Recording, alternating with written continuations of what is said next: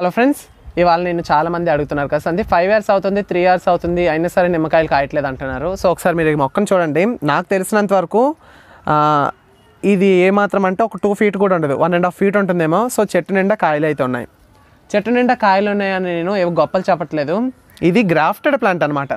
అక్కడ 5 years 3 years అనేది ఎట్టి పరిస్థితుల్లో సంబంధం లేదండి. మొక్క అనేది అది ఏ వెరైటీ, అది గ్రాఫ్టెడ్ కాదా, అది సీడ్తో పెంచామనేది మన ముఖ్య విషయం అనమాట.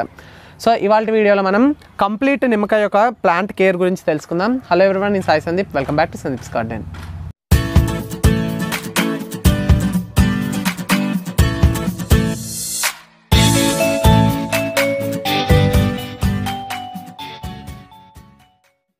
So friends, first plant selection నుంచి పాట్ సెలెక్షన్ ఏంటి, పాట్ మిక్సింగ్ ఏంటి, అన్ని విషయాలు మనం ఇన్ డీటెయిల్గానే తెలుసుకుందాం. ఎందుకంటే నిమ్మ మొక్కను పెంచడంలో కొద్దిగా మనం తడబాటు పడతాం అనమాట.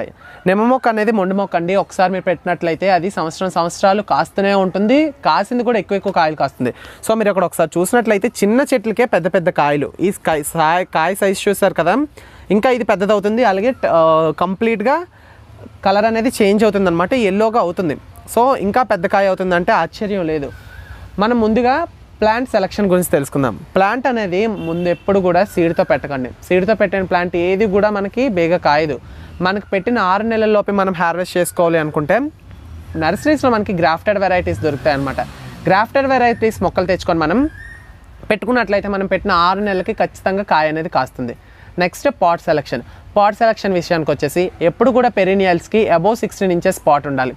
అబౌవ్ 16 inches అంటున్నాను కదా, అబౌవ్ 16 inches కానీ ఇంకా దానికంటే మీకు ఏమైనా ఉంది అనుకుంటే పెద్దవి కంటైనర్స్ ఉన్నాయంటే పెద్ద ఇటలు వేసుకుంటే ఒక చెట్టు దగ్గర నుంచి ఈ సైజ్ కంటైనర్లో 10 కాయలు తీసుకుంటే పెద్ద ఇటలు వేసుకుంటే ఇంకొద్దిగా బాగా బలంగా పెరిగి ఇంకొక 20 కాయలు ఎక్స్ట్రా తీసుకోవచ్చు అనమాట. అదే తేడా. పాట్ ఎప్పుడు కూడా మనం పెద్ద పెట్టుకున్నట్లయితే మన యొక్క ప్లాంట్ యొక్క గ్రోత్ అనేది చాలా బాగుంటుంది. So friends, next pot mixing విషయానికి వచ్చేసి అన్ని మొక్కలకి కలుపుకున్నట్లే దీనికి కూడా కలుపుకుందాం. ఒక పార్ట్ మట్టి, ఒక పార్ట్ కోకోపీట్ శాతాన్ని తగ్గించేయండి. 1/2 part కోకోపీట్ పెట్టుకోండి. ఎందుకంటే ఈ మొక్కలు అనేవి పెరినియల్స్ కదా, ఎక్కువ సంవత్సరాలు మన దగ్గర ఉంటాయి. ఒకవేళ పెద్ద పెద్ద గాలులు వచ్చేటప్పుడు మొక్క కదలకుండా ఉండాలి, మొక్క పడిపోకుండా ఉండాలి అంటే మనం కోకోపీట్ శాతాన్ని తగ్గించి కొద్దిగా మట్టి మిశ్రమాన్ని గట్టిదనాన్ని తెచ్చుకోవాలన్నమాట. అంటే 1 part manure, 1 part cocopeat, 1/2 part cocopeat, 1 part soil. ఈ మూడిటిల్ని ఈక్వల్గా అంటే సరిగ్గా కలుపుకొని పాట్లో వేసుకొని మొక్క తెచ్చి పెట్టుకోవాలన్నమాట. సో ఫ్రెండ్స్, మనం మొక్క పెట్టిన తర్వాత గ్రోత్ అనేది పెరుగుతుంది అనమాట. అంటే మొక్క అనేది దాని గ్రోత్ అనేది స్టార్ట్ అవుతుంది. ఆ స్టేజ్లో మనం ఇప్పుడు లిక్విడ్ ఫర్టిలైజర్స్ మీకు ఈ వీడియోలోని మొత్తం కూడా థియరీలాగా ఎక్స్ప్లెయిన్ చేస్తున్నాను. ఎందుకంటే ప్రాక్టికల్గా ఆల్రెడీ చాలా వీడియోస్ చేశాను, ఇంకా డౌట్స్ వస్తున్నాయి కాబట్టి మీకు థియరీలాగానే చెప్తున్నాను. సో వీడియోని స్కిప్ చేయకుండా చూడండి.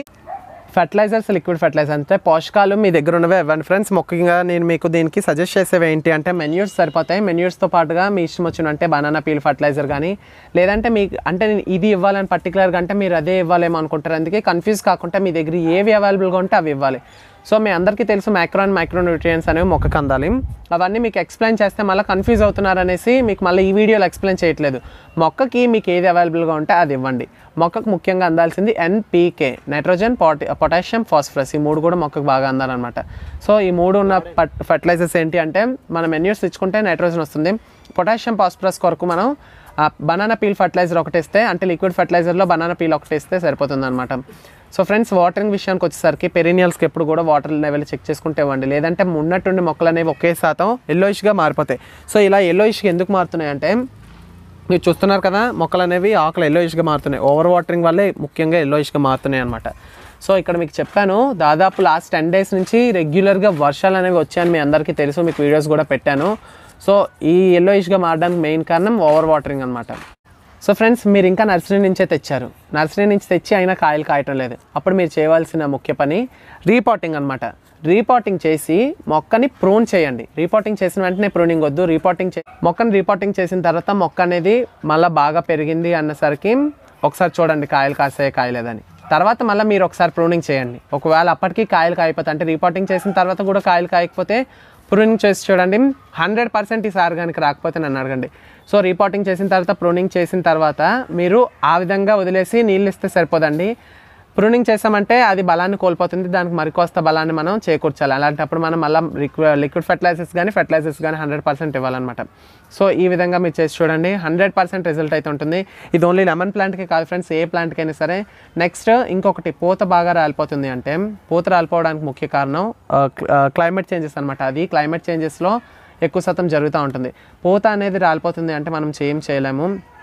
ఒకసారి ఓవర్గా వర్షం పడినా సరే పూత రాలిపోవచ్చు, లేదంటే ఒకవేళ దానికి కావాల్సిన ఫెర్టిలైజర్స్, లిక్విడ్ ఫెర్టిలైజర్స్ సరైన సమయంలో ఇవ్వకపోయినా పూత రాలిపోవచ్చు. సో పూత రాలిపోతుంది అంటే మనం చేసే మిస్టేక్స్ వల్ల అనమాట. సో ఫెర్టిలైజర్స్ని, లిక్విడ్ ఫెర్టిలైజర్స్ని మొక్కకి ఎప్పుడు కూడా ప్రొవైడ్ చేయండి, 100% రిజల్ట్ అయితే ఉంటుంది.